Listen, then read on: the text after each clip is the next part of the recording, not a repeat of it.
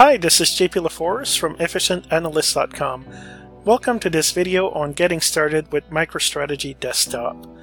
Before we begin, MicroStrategy Desktop is a free tool available on the MicroStrategy website, and I'll put a link in the description of the video below.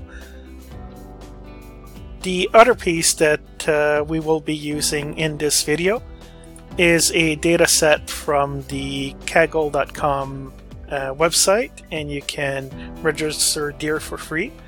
And we're going to use the Rolling Stones 500 Greatest Albums of All Time, and I'll put a link to this one in the description below also.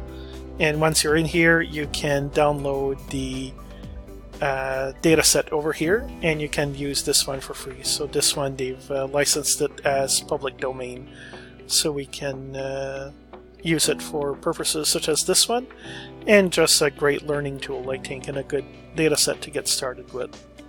So when you open MicroStrategy Desktop for the first time, most likely you would get an interface similar to this one. And in the top left, you have the New Dossier button, and this is where most of the magic will start.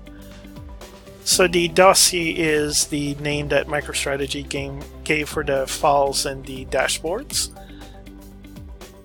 And once you have it open, you will notice a series of buttons here. And all this does is it turns on and off the different pieces of the interface. The first pane you'll notice is the Contents pane. And this one includes chapters and pages. And this is how you can organize your visualizations. After that, you have the Datasets pane, and here you can add new datasets, or you can connect to existing datasets and existing objects if you already have a MicroStrategy instance to connect to. Then you have your editor, filters, and format, which allows you to make changes to the visualizations. You have some buttons on top here where you can add new visualizations, add new filters, add text, images, HTML containers, surveys, and different pieces like that. And finally, on the right side, you have your gallery, where you can use some of the built-in visualizations, such as a simple grid, or you can also use line charts and bar graphs and all sorts of different graphs that come with it, including the S3 maps. And you also have custom visualizations which you can download from the community. And so you can see here we have the most of these are the Vitera chart maps that you can get from the Vitera website. As soon as you're ready to connect to data, you can click the New Data button. And over here you can see there's a wide variety of connectors. So File from Disk allows you to import Excel, CSV, JSON, text, and other types of files. This is very popular. But you can also connect to most databases directly, including standard SQL ones, but you also have Teradata, you have Microsoft SQL Server, you have your Dropbox, Google Drive, OneDrive, Amazon, and so on. So there's quite a long list of connectors that comes directly with MicroStrategy. Or you can also download other connectors from the community. So there's quite a lot of ways that you can get data into MicroStrategy. And in this case, we're going to do the File from Disk. And from here, you click Choose Files.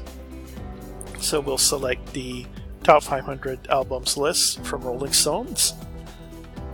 And you can either click Finish, which very often it does a pretty decent job at understanding the data, but if you want to refine it more, as we will do in this case, you'll go in Prepare Data. And there's two interfaces you can use. There's this basic one, or you can go in Wrangle to do quite a lot of more advanced things. But in here, basically is what you're going to tell if it's a metric or attribute. So attribute are ways that you describe the data. So you have the year that the album was released, the subgenre, the genre, the artist, and the album. And in this case, because number looks like numbers, they put it as a metric, which would be used if you have numbers you're trying to sum or add or divide or average, for example. But in this case, this would actually be an attribute, so we're going to convert it to an attribute.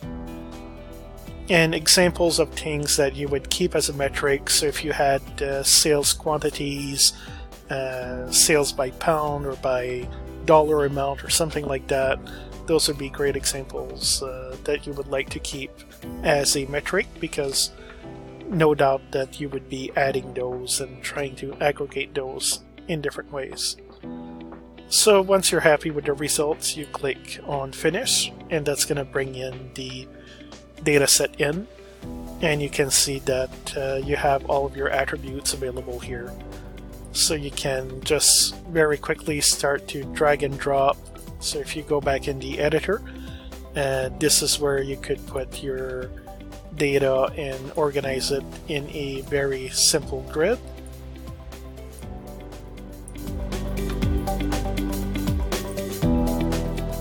But MicroStrategy also allows you to do much more than that, and we're going to be doing a series of videos on showing some of the features that you can use.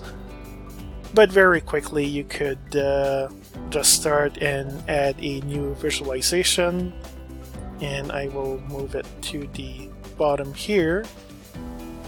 We will do a bar chart where we have the year as your horizontal and your row count as vertical. So here you can very quickly see that in the very early 70s, and that time period is where most of the top 500 albums come from, and very little from the 50s and very little from the 2000s made it through the list. But as you can see, you can very quickly aggregate your data and really make it easy to analyze and dig into your data in all sorts of ways. You can also add general filter over here, that if you wanted to see, if we go just with a classic rock and only wanted to see rock, you could select this and you can see kind of where the rock albums kind of fall time-wise.